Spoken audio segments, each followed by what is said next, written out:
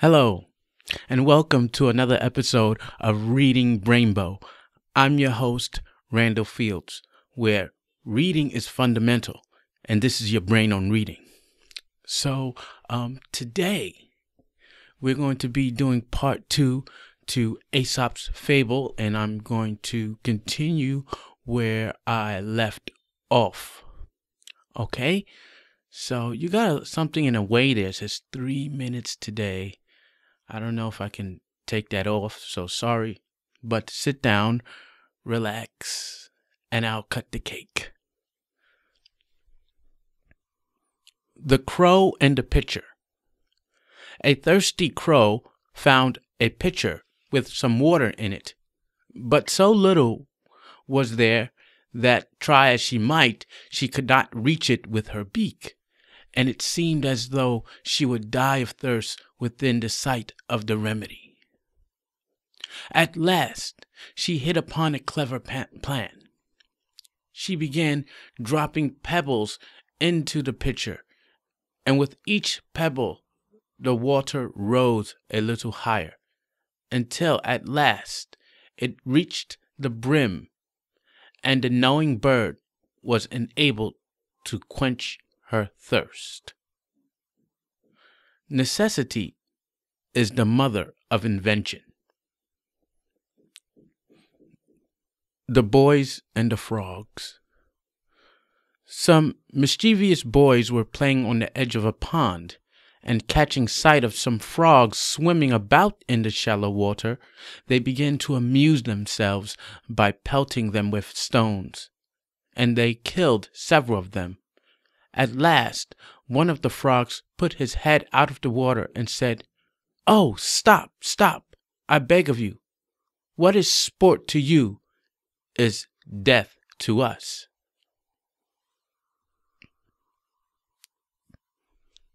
The North Wind and the Sun. A dispute arose between the North Wind and the Sun, each claiming that he was stronger than the other. At last, they agreed to try their powers upon a traveler, to see which one could soonest strip him of his cloak. The North Wind had the first try, and gathering up all his force for the attack, he came whirling furiously down upon the man, and caught up his cloak as though he would wrest it away from him by one single effort. But the harder he blew, the more closely the man wrapped it around himself. Then came the turn of the Sun. At first he beamed gently upon the traveler, who soon unclasped his cloak and walked on with it hanging loosely about his shoulders. Then he shone forth in his full strength, and the man, before he had gone many steps, was glad to throw his cloak right off and complete his journey more lightly clad.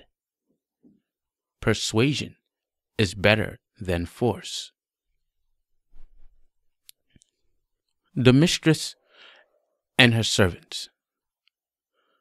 A widow, thrifty and industrious, had 2 servants, whom she kept pretty hard at work.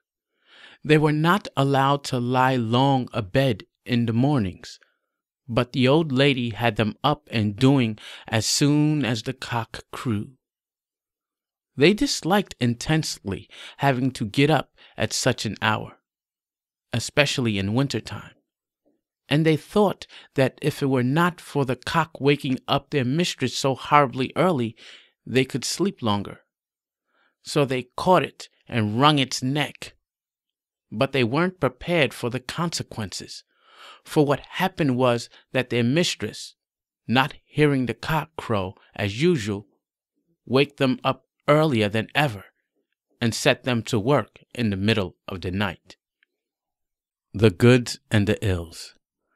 There was a time in the youth of the world when goods and ills entered equally and into the concerns of men, so that the goods did not prevail to make them altogether blessed, nor the ills to make them wholly miserable. But owing to the foolishness of mankind, the ills multiplied greatly in number and increased in strength. until it seemed as though they would deprive the goods of all share in human affairs and banish them from the earth.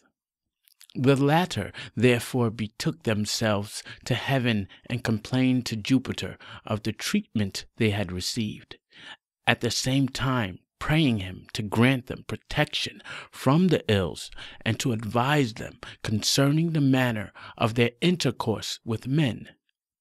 Jupiter granted their request for protection and decreed that for the future they should not go among men openly in a body, and so be liable to attack from the hostile ills, but singly and unobserved and at infrequent and unexpected intervals. Hence it is that the earth is full of ills, for they come and go as they please and are never far away, while goods, alas, come one by one only and have to travel all the way from heaven, so that they are very seldom seen. The hares and the frogs. The hares once gathered together and lamented the unhappiness of their lot. Exposed as they were to dangers on all sides and lacking the strength and the courage to hold their own, men, dogs, birds, and beasts of prey were all their enemies, and killed and devoured them daily. And sooner than endure such persecution any longer, they one and all determined to end their miserable lives. Thus resolved and desperate, they rushed in a body towards a neighboring pool, intending to drown themselves. On the bank were sitting a number of frogs, who, when they heard the noise of the hares as they ran, with one accord leaped into the water and hid themselves in the depths. Then one of the older hares, who was wiser than the rest, cried out to his companions, "Stop, my friends. Take heart. Don't let us destroy ourselves after all. See, here are creatures who are afraid of us, and who must, therefore, be still more timid than ourselves." The fox and the stork. A fox invited a stork to dinner, at which the only fare provided was a large flat dish of soup. The fox lapped it up with great relish, but the stork, with her long bill, tried in vain to partake of the savory broth. Her evident distress caused the sly fox much amusement. But not long after, the stork invited him in turn, and set before him a pitcher with a long and narrow neck, into which she could get her bill with ease. Thus, while she enjoyed her dinner, the fox sat by hungry and helpless, for it was impossible for him to reach the tempting contents of the vessel. The wolf in sheep's clothing. A wolf resolved to disguise himself in order that he might prey upon a flock of sheep without fear of detection. So he clothed himself in a sheepskin and slipped among the sheep when they were out at pasture. He completely deceived the shepherd, and when the flock was penned for the night, he was shut in with the rest. But that very night, as it happened, the shepherd, requiring a supply of mutton for the table, laid hands on the wolf in mistake for a sheep, and killed him with his knife on the spot. It seems like the hunter was going to kill the sheep also, because he was hungry.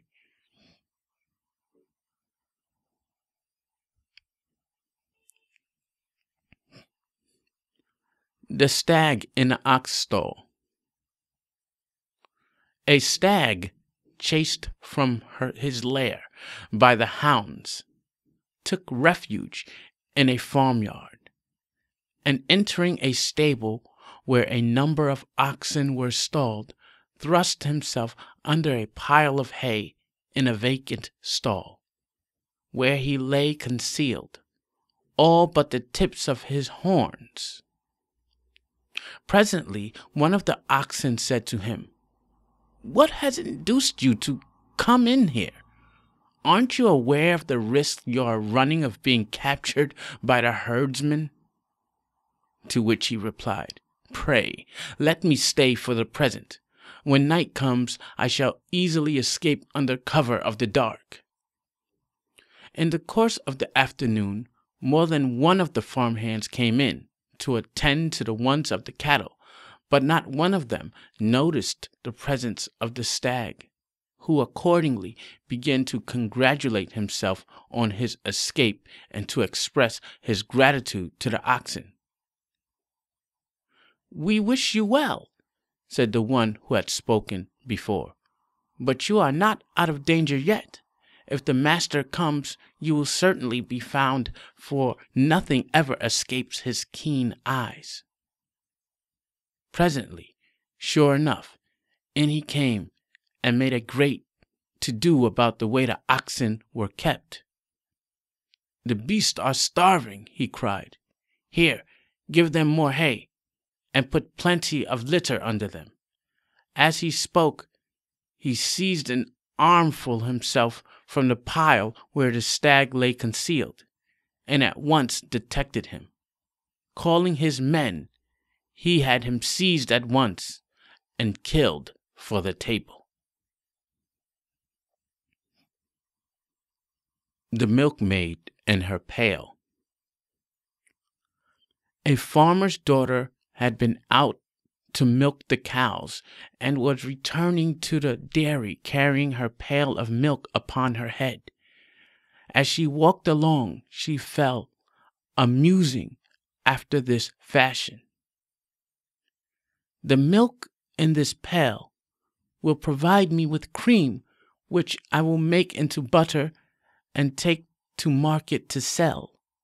With the money I will buy a number of eggs, and these, when hatched, will produce chickens, and by I shall have quite a large poultry yard.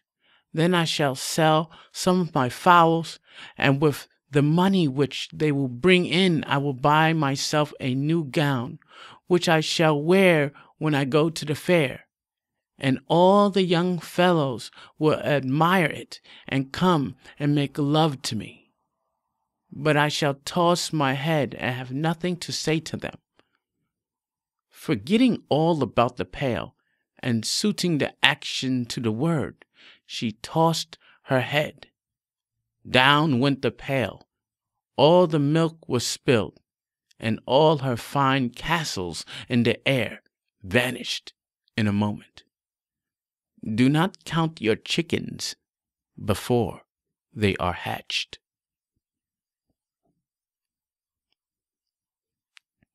The dolphins, the whales, and the sprat.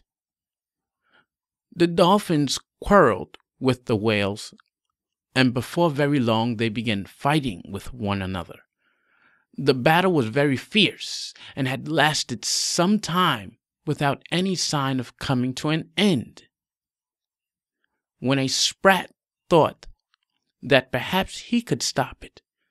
So he stepped in and tried to persuade them to give up fighting and make friends.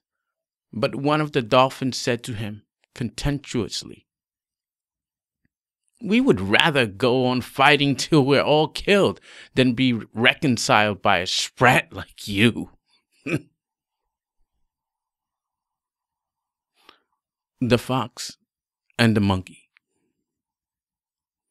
A fox and a monkey were on the road together and fell into a dispute as to which of the two was the better born.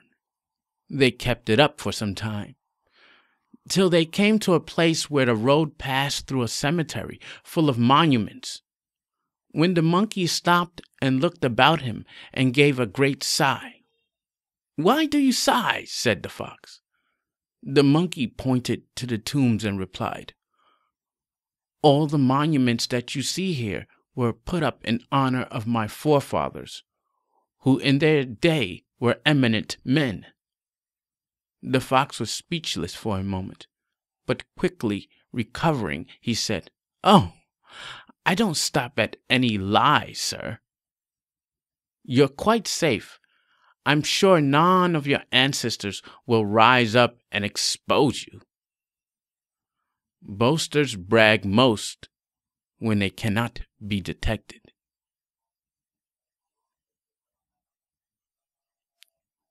The Ass and the Lapdog. There was once a man who had an ass and a lapdog. The ass was housed in the stable with plenty of oats and hay to eat, and was as well off as an ass could be. The little dog was made a great pet of by his master, who fondled him and often let him lie in his lap. And if he went out to dinner, he would bring back a titbit or two to give him when he ran to meet him on his return. The ass had, it is true, a good deal of work to do, carting or grinding the corn or carrying the burdens of the farm, and ere long he became very jealous, contrasting his own life of labor with the case and idleness of the lapdog. At last one day he broke his halter, and frisking into the house, just as his master sat down to dinner, he pranced and capered about, mimicking the frolics of the little favorites, upsetting the table and smashing the crockery with his clumsy efforts.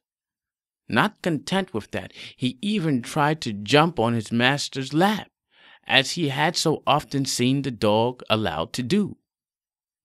At that, the servants, seeing the danger their master was in, belabored the silly ass with sticks and cudgels, and drove him back to his stable half dead with his beating. "Alas," he cried, "all this I have brought on myself. Why could I not be satisfied with my natural and honorable position, without wishing to imitate the ridiculous antics of that useless little lapdog?" The Fir Tree and the Bramble. A fir tree was boasting to a bramble, and said somewhat contemptuously, "You poor creature, you are of no use whatever. Now, look at me. I am useful for all sorts of things, particularly when men build houses. They can't do without me then."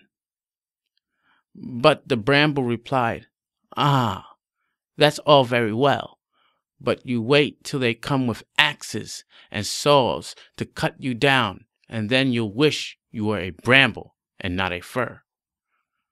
Better poverty without a care than wealth with its obligations."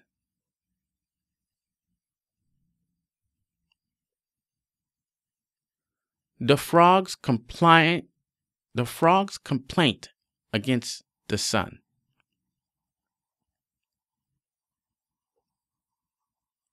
Once upon a time, the sun was about to take to himself a wife. The frogs in terror all raised their voices to the skies, and Jupiter, disturbed by the noise, asked them what they were croaking about. They replied, "The sun is bad enough even while he is single, drying up our marshes with his heat as he does. But what will become of us if he marries and begets other sons?"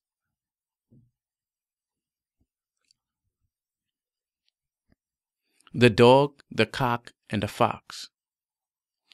A dog and a cock became great friends, and agreed to travel together. At nightfall, the cock flew up into the branches of a tree to roost, while the dog curled himself up inside the trunk, which was hollow.